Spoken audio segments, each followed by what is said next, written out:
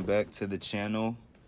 Today we'll be going over the ghost glitch effect in Final Cut Pro. And if you're interested in learning anything post-production with Final Cut Pro, here's the channel to do so.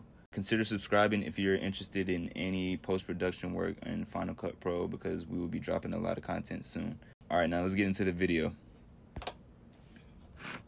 Okay, so we have our two clips here, and we want to have the ghost effect start before the clip. So we want to hold Option on this clip here and drag up to make a duplicate. And we're going to bring our cursor to the front of this clip and we're going to hold it. So go to this icon right here and press hold, and it'll hold it. And you can just cut this, so Command B, and delete this. And we're gonna drag this in front of the clip right here.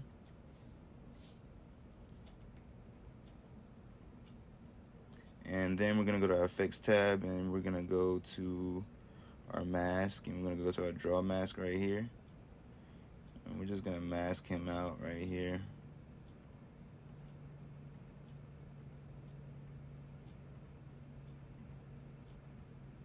Okay, so after you finish masking him out, you want to feather it so nothing on the outline is showing, so just feather it just a bit.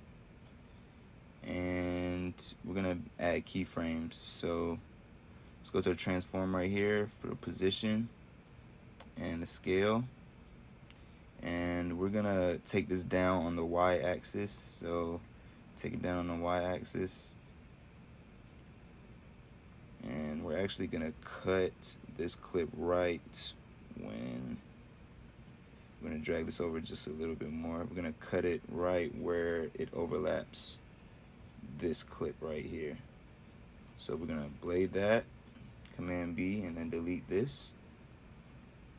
Okay, so we've already started keyframing on the y-axis, so you want to drag this over about halfway through the top clip, and then you want to bring this up to 0 on the y-axis. And let's see how this looks. Okay, so it looks pretty cool so far. Now what we want to do is we want to add some motion blur to make this look even better and like a more realistic effect. So we want to point this arrow up in the direction that it's going. So we can just go about to right here, and that looks a lot better. But now for the ghosting effect, we want to duplicate this. So Option and drag up to duplicate it, and then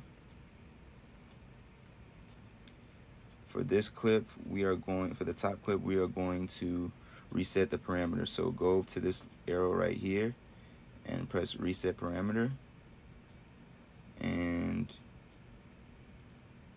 we're gonna add a keyframe after we reset it. So add another keyframe. We are going to move this over on the X axis,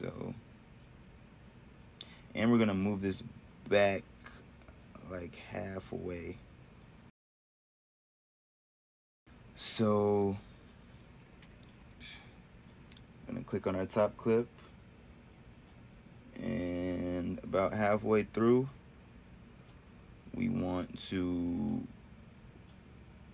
bring this to 0, and we're gonna make it go this way. So you see how it's coming off from the right side already, so I can go slow frame by frame. Yeah, it's pretty good.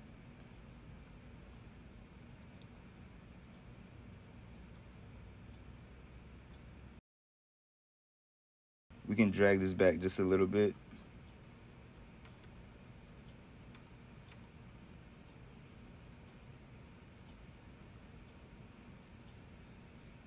And now for our last ghosting effect, we want to start it about right here. So you can go over this clip and hit M on your keyboard, and that's gonna make a marker. So press M, and this little marker is gonna come up. And after that marker is there, you can make a duplicate of it. So Option and drag up. And after that, you want to bring this in a bit until the marker to right where the marker is. And then you're going to repeat that step. You're going to press on this top clip, and you're going to hold it. And then you can cut it right here. Then we're going to click on the top clip, and we're going to go to our effects tab, and we're going to do another draw mask. And just mask him out.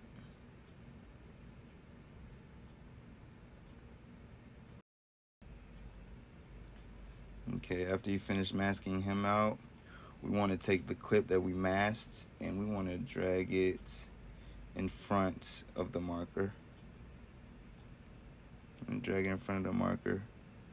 We're going to go to the beginning of the top clip, and we are going to add a keyframe to the transform button up here. And we can add it to the scale a little bit, because right here we don't want this to show right here, so we're going to make it a bit bigger right there.